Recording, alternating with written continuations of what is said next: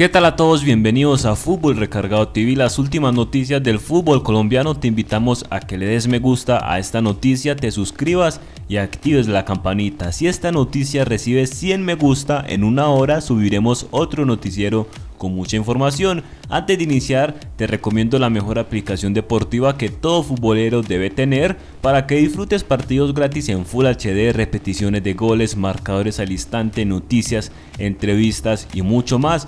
Descarga OneFootball, en la descripción vas a encontrar el enlace totalmente gratis para que la descargues. Rangel no continuaría en el Deportes Tolima. Al parecer, por actos de indisciplina, las directivas del club le darían el comunicado y el ultimátum al jugador para que no continúe al lado del plantel. Tristemente, el delantero no continuará en el equipo de Ibagué lo que resta de este semestre. ¿Cuál será su futuro? ¿Será que regresará al América de Cali? Quiero que aquí en la bandejita de comentarios dejen su opinión sobre este caso. Por otro lado, Aldair Quintana no continúa en Atlético Nacional para el 2023. Ya hay varias propuestas de equipos del fútbol colombiano para fichar el guardameta del equipo antioqueño. ¿Qué opinan ustedes del tema Aldair Quintana? Todos sabemos la situación polémica que vivió el arquero y claramente no continuará en el equipo. Ya hay propuestas sobre la mesa para llevárselo. ¿Será que regresará Franco Armani? ¿Será la oportunidad? Atlético Nacional participa en la Copa Libertadores 2023 y hasta el momento solo contaría con Kevin Mier para un torneo de tan alta competencia. ¿Qué dicen ustedes? ¿No creen que Atlético Nacional necesita un arquero de mayor nivel y experiencia para la Copa Libertadores? Deja tu opinión aquí en la bandejita de comentarios.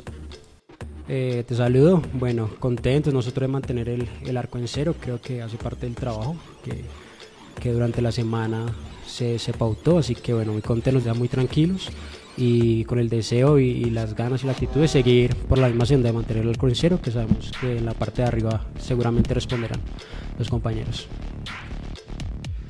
Bueno, como tú lo dices, por ahí no pasa por un buen momento, pero pues considero que tiene muy buenos jugadores.